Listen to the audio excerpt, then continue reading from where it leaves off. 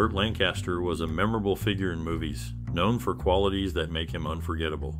His standout performances made him stand out in his time. Lancaster's charm, ability to play different roles, and hard work impressed audiences worldwide. He left a strong impression on film, showing a range of talents that few could match. What favorite memory or personal experience do you have about this classic actor? Share your stories and memories below, and keep watching this video for more interesting facts about his life and career. In classic Hollywood, Burt Lancaster is a notable figure. He was born in 1913 and had a long career as an actor. Lancaster was known for his rugged charm and talent, which made people love him in movies. He wasn't just an actor, he was powerful. Lancaster started acting in the 1940s and quickly became famous for playing different kinds of characters. He could do serious dramas and exciting adventures equally well. Lancaster was known for being real. In a time when Hollywood was all about looking perfect, he brought honesty to his roles. People liked that about him and felt a connection to him. In 1960, Lancaster won an Academy Award for his role in Elmer Gantry. This was a big deal, not just for him, but for all actors. It showed that talent and hard work could make you famous. Besides awards, Lancaster was important because he touched people's hearts. His charm on screen and his humility off screen made him special. His work is still loved today and will always be remembered. In summary, Burt Lancaster was a big deal in Hollywood. His great acting, realness, and lasting impact make him unforgettable in the world of movies. Considered for roles in The Movie Patent, alongside Robert Mitchum and Rod Steiger, the actor gained recognition as Paul Labich in The Train. In a daring scene, he steers his train into a tunnel to dodge an air attack, inspired by a real event in the war. A passenger train once raced into a tunnel under the River Severn to escape a German fighter, getting hit but without serious harm. He acted in 8 films nominated for Best Picture, with only From Here to Eternity winning. His influence on cinema stands out due to his various roles and memorable performances. The actor's contribution to the silver screen remains unparalleled, his versatility and charisma captivating audiences across generations. From the rugged soldier to the determined train conductor, his characters breathed life into each scene, leaving a lasting impression on cinematic history. His ability to embody the essence of a character, coupled with his magnetic presence on screen, solidified his status as a Hollywood legend. Indeed, his name became synonymous with excellence in acting, paving the way for future generations of performers to follow.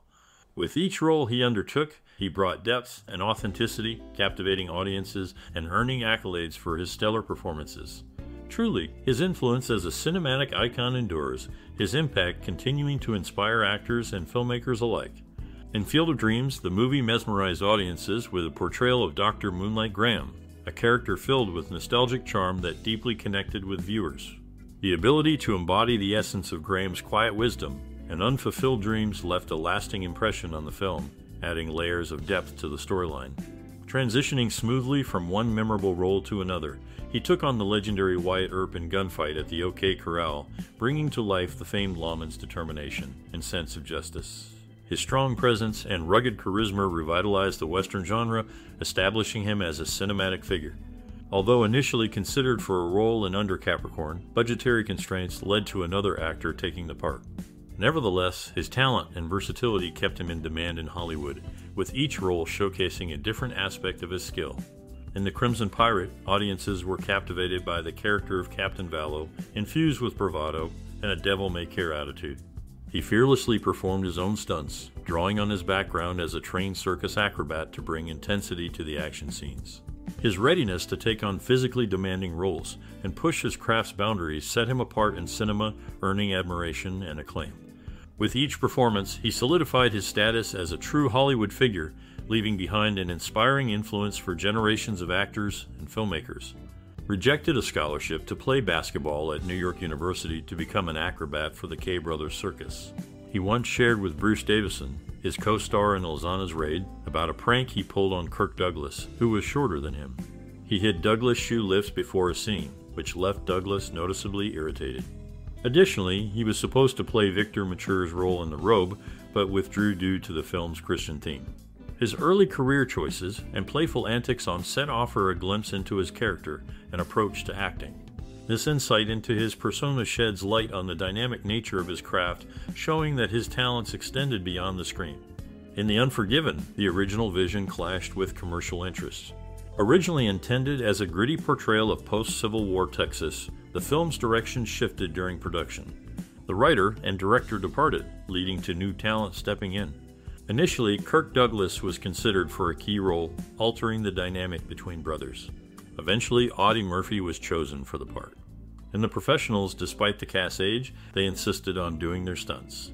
While Woody Strode performed all his, Burt Lancaster tackled most, including daring feats like being hung upside down and running atop a moving train. However, the studio intervened for certain scenes, substituting stunt doubles for safety reasons. Burt Lancaster's daughter, Sile, has a name pronounced as Sheila. In Trapeze, he took on the role of Mike Ribble. At 41 years old, he did almost all trapeze stunts himself, drawing from his circus background. He insisted on performing the triple somersault, a big feat in the film. Initially, the technical advisor was cautious, so a stunt double stood in. Eventually, his friend, Nick Cravat, stepped in to do the daring maneuver. In The Train, he portrayed Paul Labich. Director Arthur Penn started the project, but was replaced by John Frankenheimer due to creative differences. Penn wanted a more thoughtful film focusing on the importance of art to the French, but he favored action to make sure the movie would be a hit, especially after a previous failure. The production stopped briefly for script changes to match his vision. In Brute Force, he played Joe Collins. Originally, the producer wanted someone else for the lead, but when they weren't available, he, who had debuted in a film produced by the same person, took the role. This was his first big role in movies, setting the stage for his future success. In The Young Savages, while filming, Dina Merrill faced harsh criticism from director John Frankenheimer, leaving her distraught. She described an incident where she was labeled the worst actress he'd worked with. Burt Lancaster, her co-star, intervened, mocking the director's demeanor for not insulting her yet. During From Here to Eternity, Burt Lancaster's nomination for Best Actor at the Academy Awards led to speculation that he and Montgomery Clift might cancel each other out, paving the way for William Holden's victory for Stalag 17. On the set of 19, Burt Lancaster candidly shared with Bernardo Bertolucci about his extensive plastic surgeries, leaving only his eyes as recognizable features. In later films, he opted for a hairpiece, but for artistic endeavors, he chose to go without it. In The Young Savages, he took on the role of Hank Bell, making a lasting impression on director John Frankenheimer, who acknowledged learning a great deal from working alongside the actor. However, his career faced a financial setback when United Artists compelled him to star in 4 films for a significantly reduced fee due to budget overruns at his production company, Hechtel Lancaster, for which he bore personal responsibility. These films included The Young Savages, Birdman of Alcatraz, The Train, and The Hallelujah Trail. Despite these challenges, his talent endured, and in November 2013, Turner Classic Movies paid tribute to him by naming him its Star of the Month in honor of his 100th birthday. He remains a celebrated figure in the history of cinema, leaving a lasting impact on the industry. In Judgment at Nuremberg, he played Dr. Ernst Janning, showing how versatile he was as an actor. Even though he didn't share scenes with Virginia Christine, his on-screen love interest from his debut film, The Killers, the connection between the characters felt authentically German. His role as Ole Sweet Anderson in The Killers also made waves on radio broadcasts in 1949. Directed by Robert Siodmak, Shelley Winters acted alongside him as Kitty, adding another layer to his diverse range of roles. Interestingly, he was once considered for a role in 12 O'Clock High that eventually went to Gregory Peck in 1949. This shows how talented and recognized he was in the industry. From playing a conflicted German judge to a doomed boxer, he embraced the challenge of becoming different characters in each role, proving his acting skills. His career trajectory shows not just his acting ability, but also his willingness to try out different roles, leaving a lasting impression on the film world. The variety of characters he portrayed speaks to his dedication to acting and the lasting effect he had on cinema. His legacy as an actor goes beyond time, with each performance creating a unique story in film history. So, the story of his career, filled with memorable characters and outstanding performances, continues to be celebrated, highlighting the enduring artistry of a man who left a lasting impression on the silver screen. In 7 Days in May, he played General James Mattoon Scott, sharing the screen with Kirk Douglas in one of 7 films together. In his first Western role as Owen Daybright in Vengeance Valley, he smoothly shifted to a different kind of movie. As Wyatt Earp in Gunfight at the OK Corral, he did all his own stunts, drawing on his background as an acrobat. His agility was clear in the memorable running dive scene before the shootout, showcasing his physical skill. When facing Jack Elaine's character, Tom McClory, he gave a standout performance that added depth to the scene. Throughout his career, he showed his versatility in various roles, proving himself as a flexible actor. These impressive moments on screen confirmed his status as a Hollywood legend, leaving a lasting impression on cinema history. In Gunfight at the OK Corral, he portrayed Wyatt Earp. Stories from his biography suggest he and director John Sturges often clashed over the portrayal of Earp's character.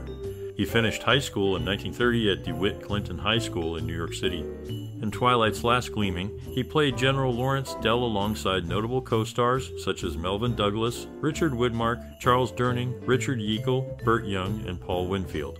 The cast included 2 Oscar winners and 5 Oscar nominees. Lancaster's journey from high school graduation to sharing the screen with award-winning actors highlights his versatile career in the film industry. An odd thing always happened to him on a movie set. He complained about everything, sometimes loudly, but by the end, the crews loved him, despite his complaints. He never understood why that happened. During shooting for Birdman of Alcatraz, a difference of opinion arose between him and John Frankenheimer about camera placement. He physically picked the director up and carried him across the room, placing him down and emphatically stating, "That's where the camera goes." Despite this incident and problems on their earlier film, the two worked together again in 7 Days in May in the Train. He was not close friends with Kirk Douglas, as often perceived. Their friendship was largely fabricated by Douglas. In reality, they were very competitive, and sometimes privately expressed mutual disdain despite respect for each other's acting talents.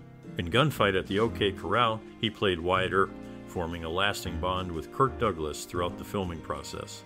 A particularly funny moment happened during a scene where Douglas, in a brave act, saves him. The on-screen heroics spilled over into real-life laughter, so much so that they had to be sent home as they couldn't stop laughing. The camaraderie between them added an extra layer of authenticity to their on-screen chemistry. Later, in Run Silent, Run Deep, he took on the role of Lieutenant Jim Bledsoe, showing his ability to play different characters. This movie not only marked another milestone in his career, but also featured Eddie Foy Roman III, grandson of Eddie Foy. Foy had a personal connection to the historical figures of Doc Holliday and Wyatt Earp, bringing a unique perspective to the set. His collaboration with director John Frankenheimer was particularly noteworthy, as he starred in 6 of Frankenheimer's films. Their creative partnership led to great movies that left a lasting impression on the industry. Each project showcased his acting talent and his ability to adapt to different roles, confirming his status as a leading man in Hollywood. These stories from the sets and collaborations offer a glimpse into the exciting world of filmmaking, where laughter and friendship can sometimes steal the show, creating lasting memories for everyone involved. Such behind-the-scenes tales add depth to the on-screen magic we enjoy. In his youth, he found himself embroiled in a violent confrontation during his time at DeWitt Clinton High School in New York. This altercation resulted in serious injuries, confining him to bed for several months. Despite this setback, he persevered and later found success in the world of acting. During the filming of Judgment at Nuremberg, he encountered tension on set when an Associated Press reporter made jests about the cast talent. Spencer Tracy, his longtime friend, reacted strongly to the reporter's comments, leading to a rift between them for 6 years. Tragically, he passed away in the same year as his close friend and frequent co-star, Nick Cravatt, ending an era of collaboration and friendship in the entertainment industry. Despite the challenges he faced and the conflicts he encountered, he left a lasting impact on cinema through his memorable performances and dedication to his craft. In 1971, he stepped forward in support of PVT. Billy Dean Smith's defense, standing by the soldier accused of fragging 2 officers in Vietnam.